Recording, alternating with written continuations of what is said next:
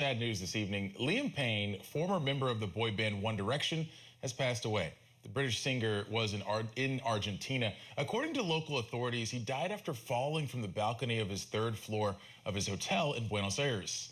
The head of Argentina's state emergency system says officials are looking into the circumstances surrounding his death. Payne joined One Direction in 2010, which included members Harry Styles, Niall Horan, Zayn Malik, and Tomlinson. The group eventually broke up in 2015, and Payne went on to have a solo career, including songs like Strip That Down featuring Quavo. Liam Payne was 31 years old.